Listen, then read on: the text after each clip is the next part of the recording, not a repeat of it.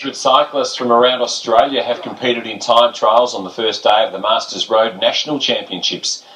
Ballarat rider Veronica Micic says a hometown advantage helped her to win gold. Ballarat has been labelled the Australian home of road cycling. And once again, the cream of the crop has flocked to the region. There's world champions, national champions of all age groups, and they're here obviously to compete and win, and these are some of the best you could see on a bike. It proved a tough first day on the 20-kilometre course. It was pretty challenging today with the wind, very windy most of the way, crosswind, tailwind, or either way, a little bit of tailwind and mainly a headwind, I think. Pretty tough. Competitors range from 30 to 80 years old, with a winner in each age group. I'm really rapt. I've sort of got the gold, and it's pretty impressive, isn't it? So, yeah, I couldn't ask for anything more. Well, it's pretty competitive. Yeah, everyone likes to go hard and see how they're going for their age.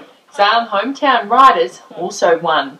It's just beyond my expectations. I really wanted a good ride today, and then to come away with the win, I'm ecstatic.